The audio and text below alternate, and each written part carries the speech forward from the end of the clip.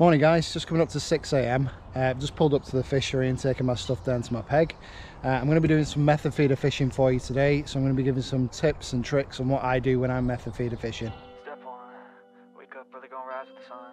Step 2, get some good, some food in you. Step 3, think real hard about what you want to be. Step 4, everybody just do your thing. Wake up, today's gonna be a good day. Wake up, today's gonna be a good day. Obviously one of the most important parts of method feeder fishing is making sure that you've got a nice ground bait consistency. So in this ground bait I've got some 2mm pellets. Don't be scared about adding attractants in if you want a bit of extra boost, but I've just got some normal fish meal, ground bait and some 2mm in there. First thing we want to do to this mix is add some water. Don't go overboard with the water. So that'll do. Let's get that mixed in. Now what I normally do is slightly over wet it, so get it all mixed through, because those 2mm will absorb a lot of that water. So get that evenly coated through.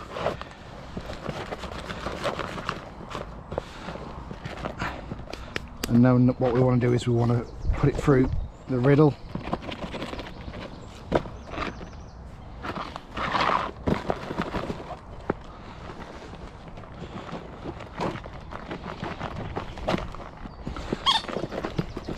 So that we have a nice light, fine, fluffy texture on that. So I'm going to get this through. There we go. So like I said, don't be scared about adding a little bit of attractant in. Just put a tiny bit of that in. Give that a bit of a mix through. Put some more in. So it's like a really sweet attractant. And I'll just put a bit on the method feeder every time I cast out as well. But you want the ground bait so that when you squeeze it into a ball it stays firm, but you can also break it up. So that's perfect. Might need a little bit more water to add into it later, but we can do that. So rods I'm using today are these Shimano Speedmasters. These are my favourite rods for method feeder fishing. And then I've got Preston Innovations inline interchangeable method feeders. I've just got my rods set up. First method feeder fishing tip is make sure that your rod tips are as close to the water as possible. So I've got these set up. It's a really tight swim, this. So I've got one over to where the aerator is at the end of that line, and I've got one about midway. Okay folks, so because I'm on a really busy lake today, I'm going to be putting in some of these voiceovers, just so I'm not disturbing anybody. These wafters that I normally use are Sonia Baits ones. I find that the pink wafters are best. That's what we catch the most fish on.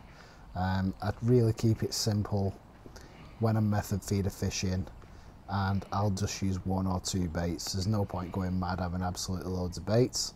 Find out what works best for you and just stick to those. So as you just saw, I baited up then with a 10mm pink wafter on the band. Those are the Sonia Baits ones. I use them in 6, 8 and 10mm. They're my favourites. They're the washed out ones, and I find the pink work the best for some reason. That's everywhere I go, so that's pretty much all I tend to use when I'm method feeder fishing. I might use some corn or maize or, you know, something like that as well as a bit of a change, but I'll usually just stick to those. Feels like a bream.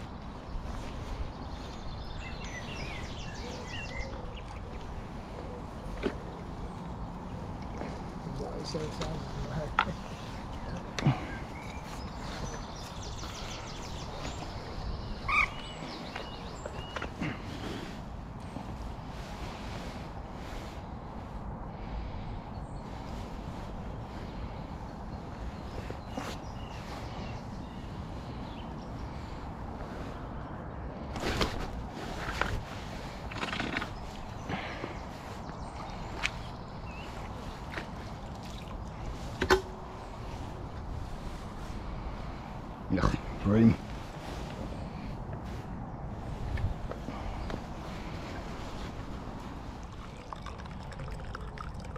So as well as having your rod tips close to the water surface, you want a slight bend in the tip of your rod as well, in your quiver tip. That's so that the line is tight to the feeder, and basically when the fish bolts with the bait, it's going to self-hook against the rod tip. Also the weight of the feeder will help that, but it's mostly hooking itself against the rod tip. You want to be waiting for a really aggressive bite when you're fishing the method feeder, so the rod tip will go right round, and then that's when you lift up into the fish. So I've just reeled this feeder in. I'm going to rebait and cast back out. In summer, don't be scared of recasting quite often. If you're not getting a bite, you want to build up that bed of feed on the lake bed. So I've just filled this method feeder up, squoze it tight in the mould.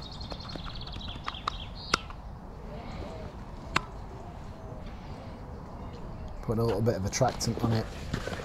And I'm going to recast back out into the same spot. Try and fish accurately when you're fishing the method feeder in summer, because like I said, you want to build up that bed of bait on the lake bed and build up your swim. So I'm fishing it next to this aerator, like I said.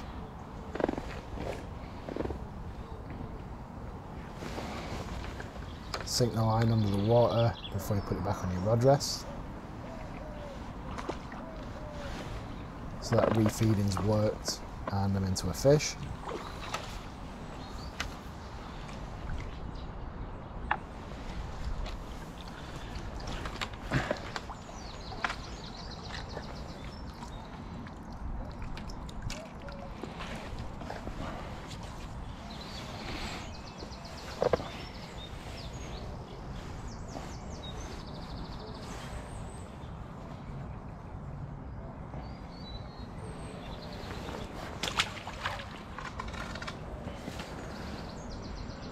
So obviously the hook bait is secured with a bait band, so I'm just checking that's still secure in the band before I put it in the mould.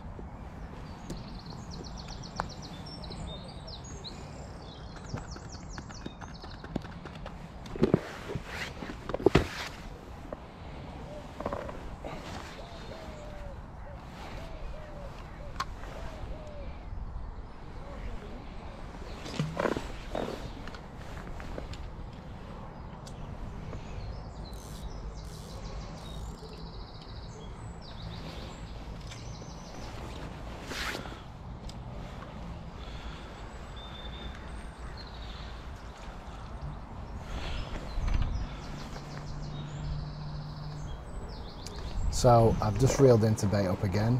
Another quick tip is make sure that you balance your wafter against the weight of the hook. So with this 10mm, I'm using a size 10 hook. So for example, if I was using a 6mm wafter, I'd be using something like a size 16 hook, an 8mm, a size 14, that kind of thing. But you want the weight of the hook to be balanced with the wafter, because wafters are meant to be critically balanced, meaning that they just drift around on the bottom. They're not meant to be popped up like a pop-up.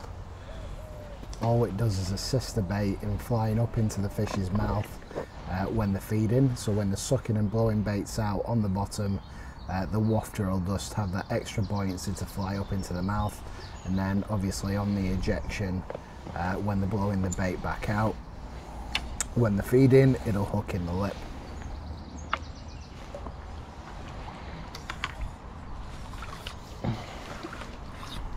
So if you're a beginner and you need to feed a fish in, I don't recommend doing what I'm doing here, which is using 2 feeder rods. It can be hard work, and you know, you can get tangles and snagged up and stuff like that. So I just stick to 1 rod and fish accurately, you'll get just as many fish.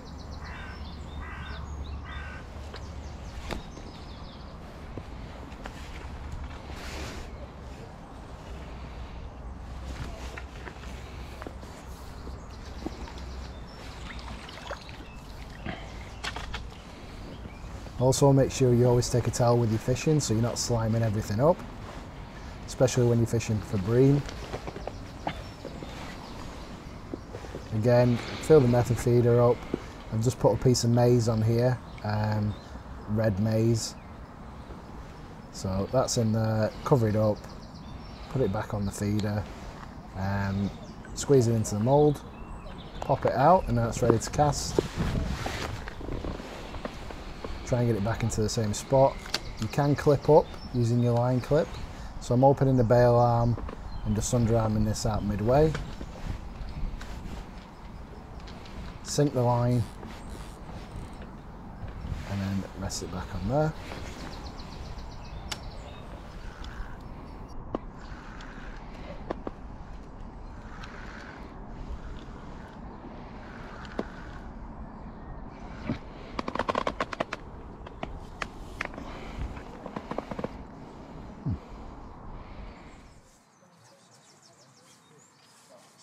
So after a couple of hours of fishing, it seemed to dry up in that peg. I stopped getting bites for some reason, so I decided to make a move to the other side of my dad. I fancied fishing to this overhanging tree that's on the right hand side of the picture, and turns out it was a good move.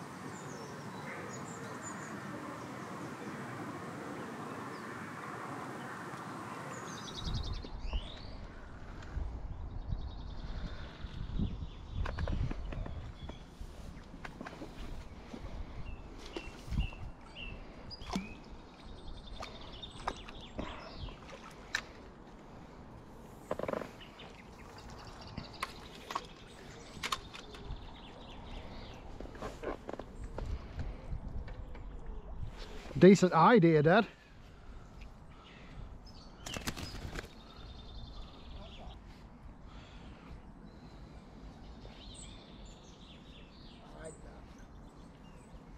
They do look a bit chubbish when they get bigger, don't they? Yeah. Yeah, it's no, that's that one gone. Well, you're not fishing the match.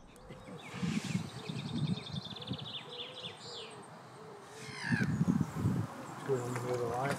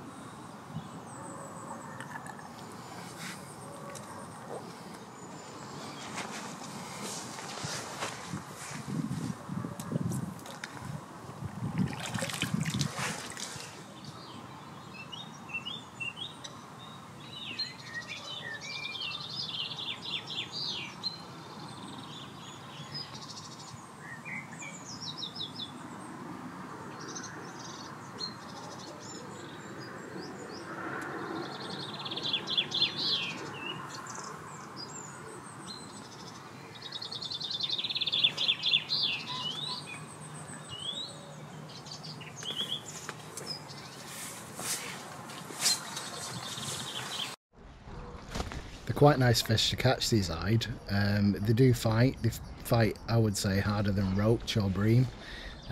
So they do fly off on the method feeder. Fairly hard to catch on the method feeder eyed. I only seem to catch them on the method feeder here. You can tell the difference between an eyed and a roach because eyed have got black eyes.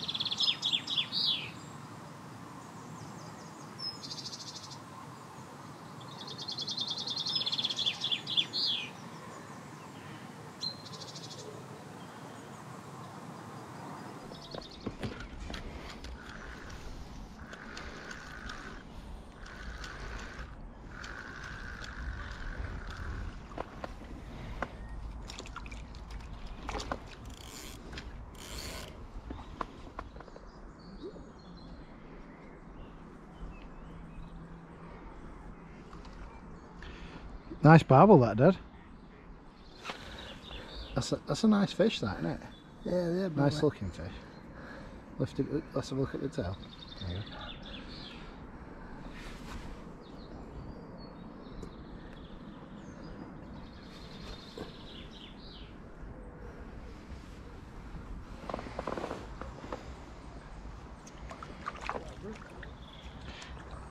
Yeah, I knew it wasn't an hide. Felt better. Try it again. Yeah. I'm losing fish because of the other rod getting in the way, so I'm going to have to put this one out a bit.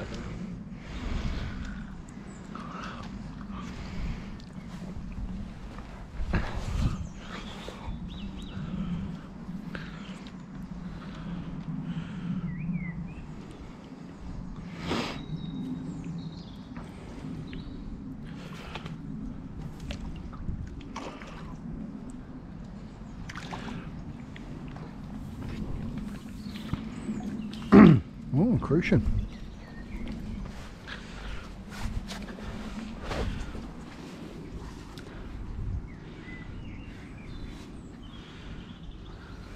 Crucian carp.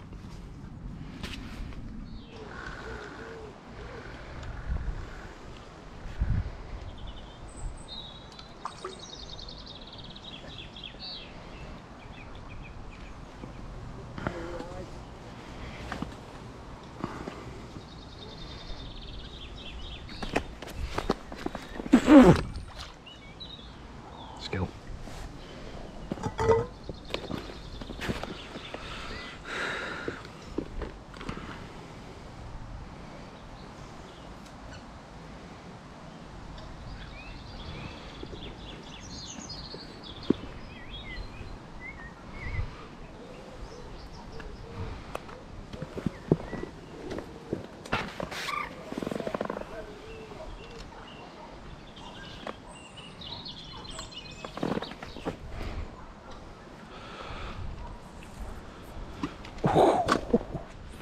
Hell.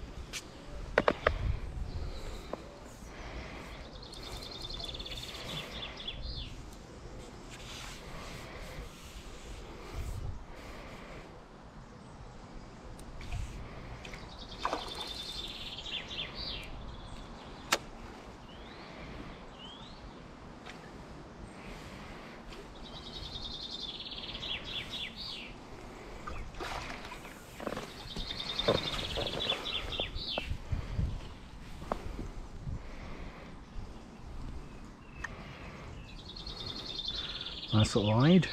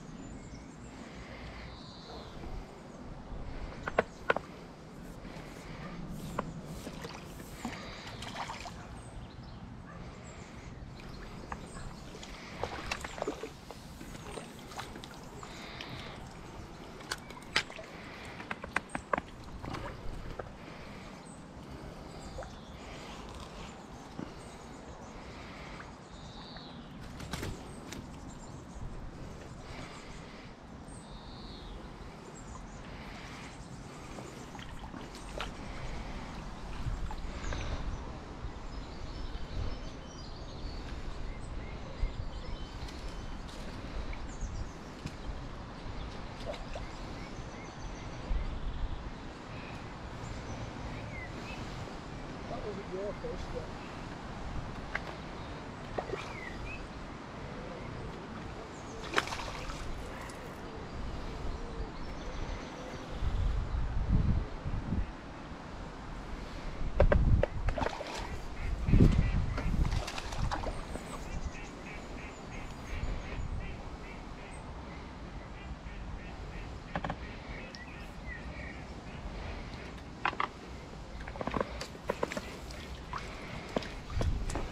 Well, it's a nice little tench to end the day. If you did like this video, folks, please feel free to subscribe and pop a like down below. If you have any questions, you're more than welcome to comment. I'll get back to you as soon as I can. I hope the video was helpful and you picked up a couple of tips. Thanks again for watching, and I'll see you soon.